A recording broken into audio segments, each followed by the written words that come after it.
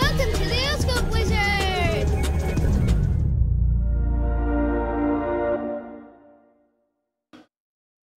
I think you guys can probably hear me. I turn off the music in the background. Hopefully you can hear me. This picture was sent over from my lovely sister. I don't know if you are getting crazy at your house, being stuck at home all the time, but here in the techno lair, we're getting a little crazy, little bananas. And over at my sister's house, they are also getting bananas. This is a little bit of babysitting from one Oscope niece to the other. If you look in the picture, you will notice that my lovely niece is feeding crayons to my other lovely niece. And I asked my sister, I said, well, I mean, what are the crayons like for vitamins? What kind of vitamin C do they have? And she said she didn't know, but they are very high in vitamin wax. Heyo! That was a girl joke, so a mom joke. Mom joke! Still funny.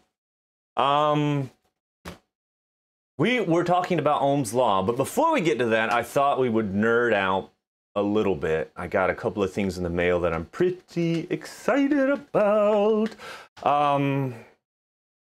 The economy is being held up by the Martin household buying things online and being shipped to our house. I got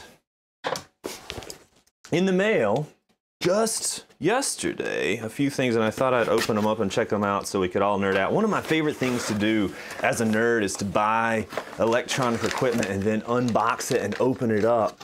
So right here, guys, this is a 4 gigabyte hard drive, or 4 gigabyte. It's the tiniest little hard drive in the biggest package. This is a 4 terabyte hard drive. I'm building a server at the house. Actually, I've built a server, and I'm slowly filling that server up with music and films like these that I'm doing here, episodes and all sorts of things, pictures.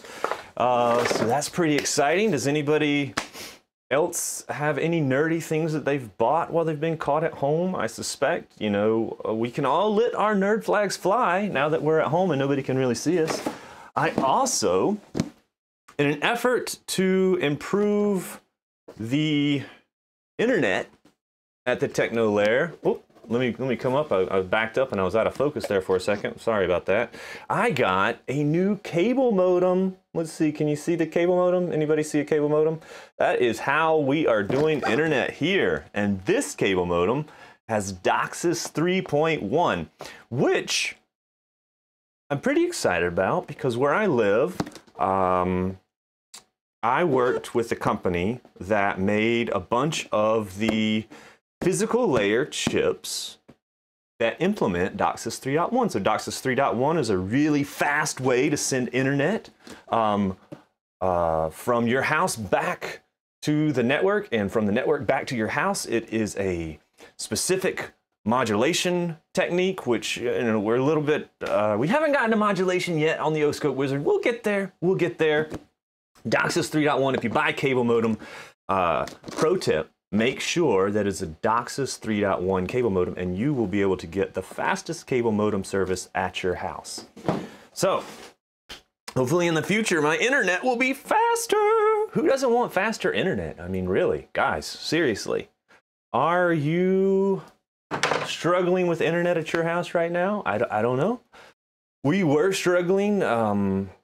Everybody is having to do work from home and school from home, and it has put a big strain on the infrastructure.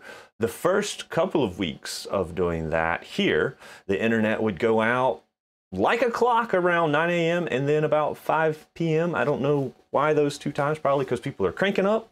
And then at 5 p.m. they're really cranking up to watch Netflix or YouTube or whatever. But that's kind of settled down. Also have my good and plenties. I realized that I'm literally just in my basement talking to myself. So there's absolutely no reason why I can't have candy while I'm doing that. So I got good and plenty's to nosh on while I'm eating, while I'm talking to you guys. Back to the point of the show. What is the point of the show? We were talking about Ohm's Law. We began Ohm's Law on the last episode a couple of days ago, and I promised that I was actually going to make measurements, and I never got to it because I move very slowly, and this episode only lasts about 20 minutes, and we're 5 minutes in, and I don't want to take too much of your time because I really hate it. When sales guys steal my time. They are stealing time from me, and I want to give your time back to you and hopefully entertain you while I do it. Ohm's Law. Ohm's Law, we talked about it last time, was discovered or written down, defined by a man named George Ohm in 1827, and it states that current equals voltage divided by resistance, or voltage equals current times resistance, or resistance equals voltage divided by current. So there is an V, that's voltage, there's an I, that is current. It's a little weird because it seems like there was be a C for current, but there's also another unit called a coulomb for charge. That's weird, you know, it's super nerdy at that point. And then R is resistance, but it is an ohm, so it kind of feels like we missed the boat there. It probably should have been an O, but maybe O's a little bit weird. It could be confused for a zero. And George was German, and he wouldn't want his meanings confused in any way. So before I get into measurements, I did realize that I gave you kind of an overview of George Ohm, but there are two other people involved in this equation because it is volts, current, amps, that's amps, and resistance, which is ohms. So that's old George. So let's take a look really quickly at a few of the other people involved in this equation. Let me know if the music's too loud. I have a little bit of music playing in the background right here because I am just a lover of music and I hate silence. On the chat it says I for intensity of current. Not just current, but intensity of current. A little bit of serious Gabe coming out. Current was discovered by Andre Ampere, a Frenchman who was born in 1775, and he was the founder of electromagnetism, and he called it electrodynamics. And he invented a bunch of things. A couple of the big things that he invented are the solenoid, which is an electrical switch that you can turn on and off with current. And then he also invented the electric telegraph, which is pretty neat. This is a picture of Mr. Ampere. One of the most fascinating things about him is he was born in 1775. In 1803, he moved to Paris and began tutoring at the Polytechnic school there. And by 1809, he was a professor of mathematics. He didn't go to college. He didn't even have formal education. And in 1809, he became a college professor, which is crazy. In 1827, he published his big magnum opus, the Memoir on the Mathematical Theory of Electrodynamic Phenomena, uniquely deduced from experience. And that is where he defined the amp, which is the movement of charge. And then volt.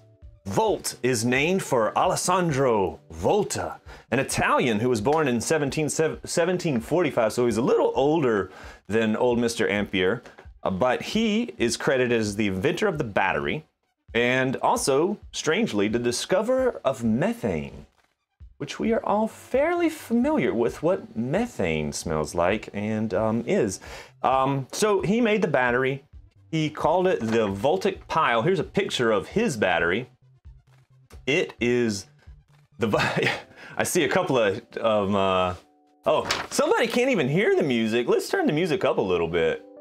Can we hear the music? I mean, it's like a chill little, let's you know, Chill out. Hopefully you can hear it. Anyway, back to Mr. Volta. Mr. Volta in 1799 created this battery. It's called the Voltic pile. It is also where we get the term volt.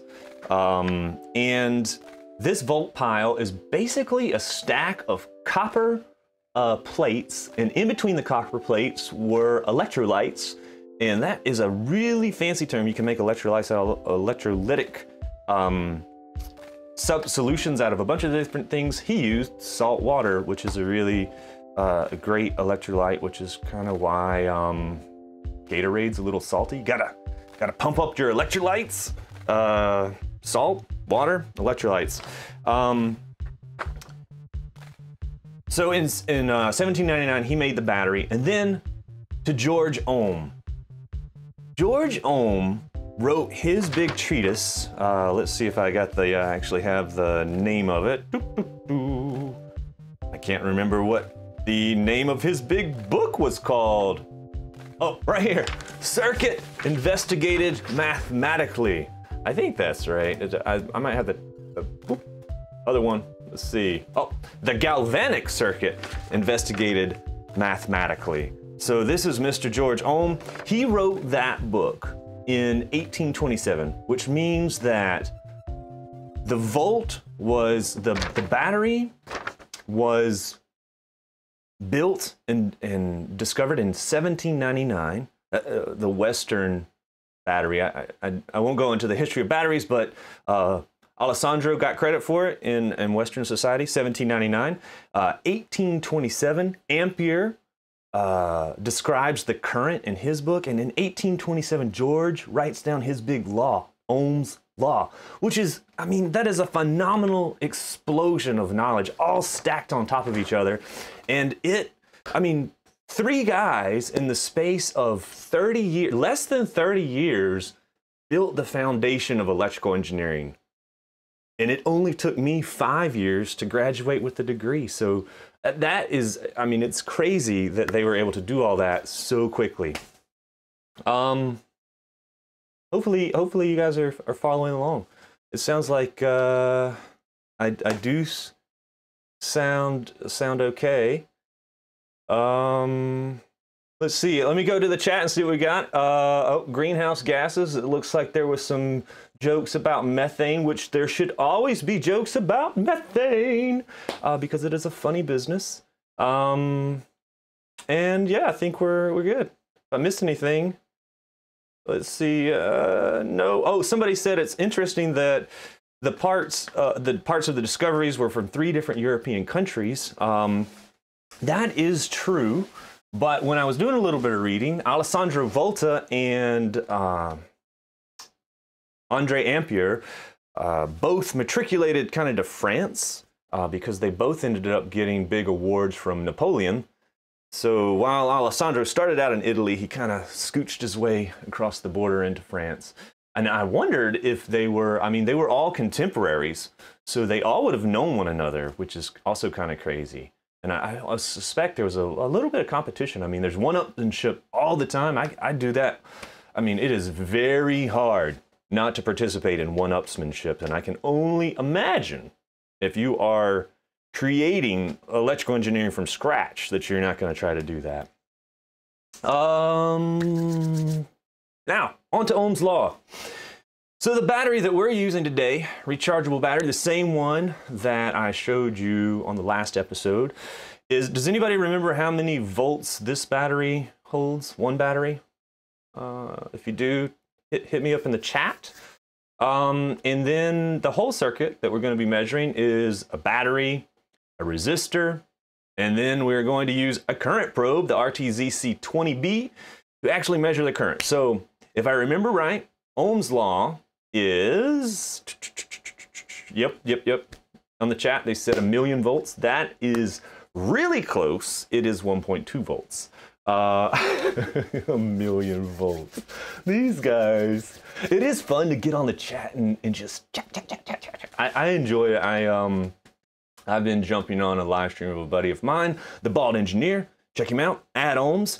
And I just love getting on to chat and just trying to mess with him. It is just a joy in life. So 1.2 volts, there are 4 batteries in our circuit. If I look at my setup over here, I have my little battery pack, 4 batteries in this. So 1.2 plus 1.2 plus 1.2 plus 1.2 should be 4.8 volts. And I also, over in my setup, have an oscilloscope. And on that oscilloscope, I have my current probe plugged into channel 1. This is the ZC20B. Oh, plug it back in. Oh, I need to point my camera at me because people get really mad when you get off the camera. And I think I'm backing up, so I'm going to be out of focus. And guys, I'm really struggling with how to do manual focus. I don't know. I'm not very good at it. Tell anybody. Channel 4. So channel 1 was the current probe. Channel 4 is my power rail probe. So I'm using this to measure the power rail because I'm measuring a battery, which is like the quintessential power rail. Oh man, can I quickly explain how a current probe works? A 10-year-old is asking. Yes, I can try. Let's see. So the current probe, basically, you see it has a loop. This particular one has a loop, and I put a wire through it. And as I put the wire through it, the current probe has a voltage induced in it because there are magnets in here. And so as the current flows through it, it induces a voltage. And then the oscilloscope measures the voltage because that's what the oscilloscope does. An oscilloscope, also known as an oscope. I should probably do an episode where I just talk about what an oscope is. One of my neighbors walked by and she said, you know, your episodes are good, but I still don't know what you're talking about. I'm really trying to explain what I'm talking about, and I'm realizing it is very difficult. So current probe, current flows through it, voltage is induced on it, the oscilloscope measures the voltage. Induced, that's a tough one. I don't know a synonym for that word that would be 10-year-old vocabulary.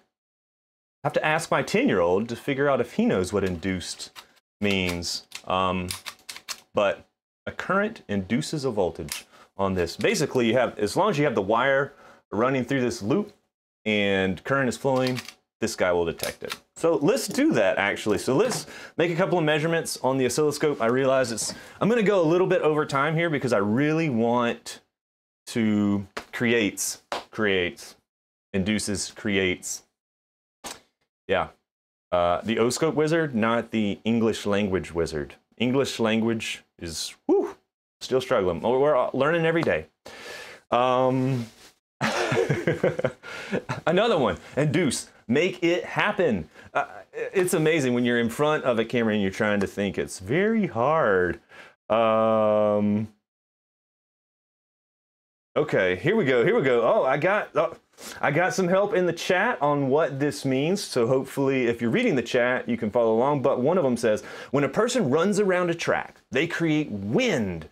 And if you measure the wind, you can guess at their speed. So that's a really good analogy. So if you measure the speed of the wind, you could infer the speed of the person who ran by. It's kind of like when a bus flies by you really fast on the street and you're on the sidewalk and you can feel that wind push you. You could tell by the strength of that wind how fast that bus was going and how big it was. More physics. Physics is everywhere, guys. It's lovely and it's awesome. Back to the oscilloscope. So here's my scope.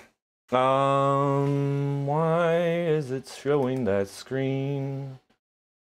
Got it. We are real pros here at the OscopeWizard when it comes to using oscilloscopes, at least. And if anybody knows my saying, real pros press the preset button before they do anything on a piece of test equipment. So I'm going to press the preset button. We have got channel 1 rocking it purple. Let's see, we're a little bit off of 0 right there. Let's see if I can go into my probe setup. Let's auto 0. Boop, boop, boop. I can hear the probe degaussing, so it's clicking through and clearing out the magnet, because if it has magnetism built up in the probe, it is going to think that there is current there, and there is really not. Okay, so before the signal was not at 0, we hit that magic button that said detect auto 0, and the scope did that for me. Now, in the past, sometimes current probes, a lot of times they'll have like little knobs on them or buttons themselves, and you have to manually zero it and degauss it yourself. But this probe is kind of a smart probe. It knows what it's doing. This is not its first rodeo. So the other thing that I need is a voltage, because I have a current, and on channel 4 I have my voltage. I also have a handy dandy probe connected. It doesn't know that it's connected because I have it on channel 3. Oh my goodness. Oh my goodness. I can't even count to channel 3. Here we go. Now, channel 3. It's got my probe connected. Let's turn on the probe meter, because that'll help me detect the voltage really easily. It's like a little multimeter, because honestly, guys, my multimeter that I have, let's see. I showed it before, but this is my multimeter, and it's very hard to see on the video camera. So I'm going to use my scope as a way overkill multimeter, and we'll make it happen. Chat. We good on chat? Feels good. Everybody following along? Everybody still awake? I know it's a little later than normal, but I did want to make an actual measurement. So let's plug my battery in. Hopefully, let me go over to the setup so you can see what I'm doing. I have the voltage probe plugged in right here. Into my breadboard. So this is my breadboard. And I was also wondering, why is this thing called a breadboard? If there's anybody in the chat who knows why these little prototype boards, I mean, this one is the Archer Universal Breadboard that I've had for 20 years, I think. I'm not sure why it's called a breadboard. It was posited that it looks like a piece of bread, but that is a stretch. There's a very simple reason, I'm sure. So let's get back to the scope. I can see that I have 4 batteries that should all be 1.2 volts. So 1.2 plus 1.2 plus 1.2 plus 1.2, 4.8. Was it Archer, the Radio Shack house brand? Yes, it was the Radio Shack house brand. When I first moved to Atlanta to go to school, there was a giant Radio Shack that all of the engineering students went to. It was up Buford Highway, if you know Atlanta, and just outside of the perimeter, and you could go in there and buy things off the shelf like breadboards, and it was really very nerdy. So let's see. Very early electronics were wired on a literal breadboard. So as in a board that you put bread on, like a baking sheet. So that's why it's called a breadboard. Man, that is kind of fascinating. The history, yeah. Oh, there we go. Yes, yes. Like so a breadboard is named for an actual board that you put bread on after you baked it. That's what very early electronics were wired. You can tell that very early electronics were made by engineers, and they just grabbed the closest thing that they had, and they were like, "What's this? A breadboard and some nails? Yes, I can make a circuit out of this." Okay, yeah, engineers, they're just going to grab the closest thing at hand. So the probe meter, so this, instead of 4.8 volts, is 5.4 volts. So again, charge is a little higher than normal, but that's okay because we measured it. So we are not just trusting what is written on the battery, we are measuring the voltage that is coming out of my battery pack. Now, the other part of Ohm's law, so let me turn this off. So I'm going to turn my circuit off for a second, is the resistor. Here's my tiny resistor. You can see it's very tiny. If I go over to my other screen here, and if I could figure it out, you can see there's the resistor. It is, if you remember the color bands, very important. They let you know what the resistance is. So this guy, I don't know if you can see it, is brown, black, black. Does anybody remember what that means? I know one of us thinks that that means measure it with a multimeter, which is ha ha ha ha ha ha. But it is kind of funny. I laughed about that joke for a long time. So if I go into my handy dandy color code calculator that I got from Googling, I go, brown, black, black, and my tolerance is gold, so it's a 5% tolerance resistor. That means that wait a second, brown, black, am I colorblind? I can't even work a website? Oh my gosh, 10 ohms. So close, so close. The chat guessed 100 ohms, which is very close, but that is brown, black, brown. And this is brown, black, black. So if I put my 10 ohm resistor and I'm measuring a voltage that was 5.4 volts, using Ohm's law, how much current do I think will run through this resistor? Can I get it in? Oh, I should probably have shown y'all. Actually, the fun part is actually showing you, inserting the resistor. So there's the resistor in the circuit. Current probe, handy dandy. Let's plug it into my, I'm going to plug it in across wrap it around my wire. Now, fair warning. Oh man, I got cables in the background. That is a real shame. Fair warning, resistors have another tolerance, so not just the resistance, but it has a power handling capability, and I believe that these are 1/4 watt resistors, so there's a real good chance. People were trying to answer the question to the resistance, and they were trying to get 10, so there was a correct answer. I feel like I should rewind time and give, thank you, my OscopeWizard sister figured that out. Good job. Or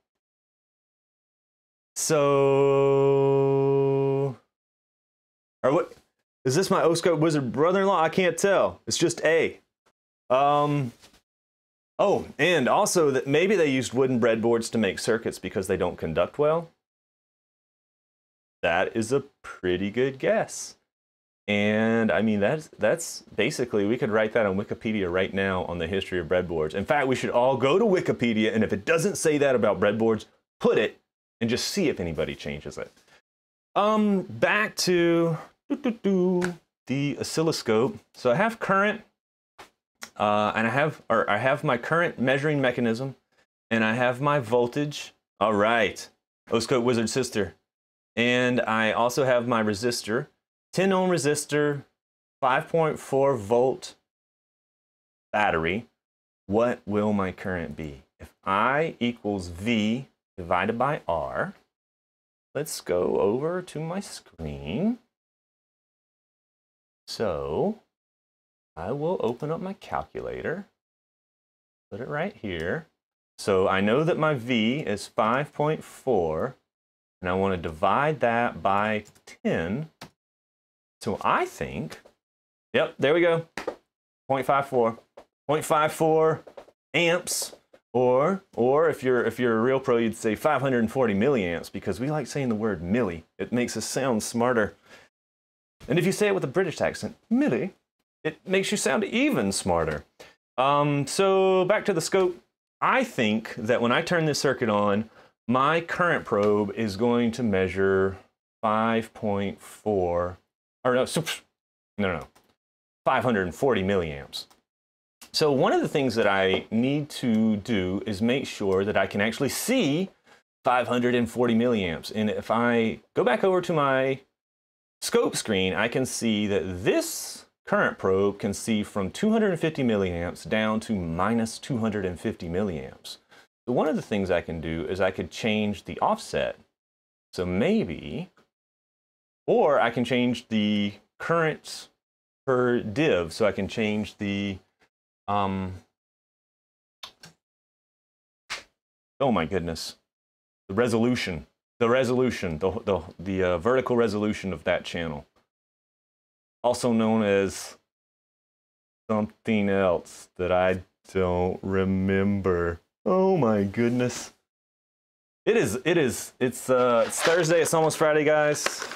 Quick break, we're gonna make a measurement. Gonna have a good and plenty. Okay, let's turn the current on. I'm very worried that this resistor is gonna pop pretty quickly. It gets really hot really fast because I'm sending more than a 1/4 amp.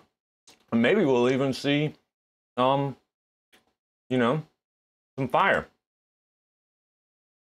There's a YouTuber who's very famous for setting things on fire. But that's not me. All right, look, I got a measurement.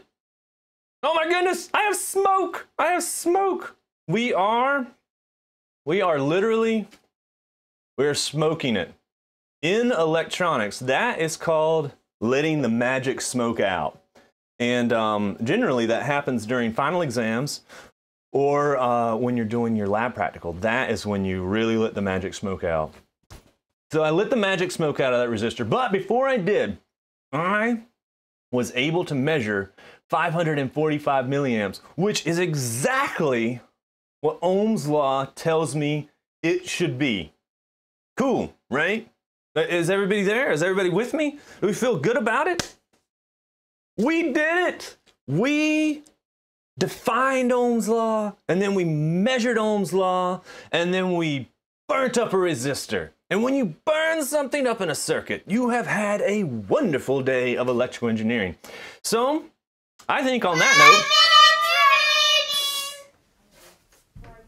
note... Want to try that again? So, you know what? We always try. We try. We're trying here. Everybody's just trying something. So, if there's any questions about Ohm's law, I am going to be on chat for a little while. Or if you just want to nerd out about 4 terabyte hard drives or DOCSIS 3.1 cable modems, which I'm very excited about, or even Good and Plenty's, which, guys, if you don't like Good and Plenty's, I know it's a kind of a weird flavor. A lot of people don't like licorice. I find you suspect.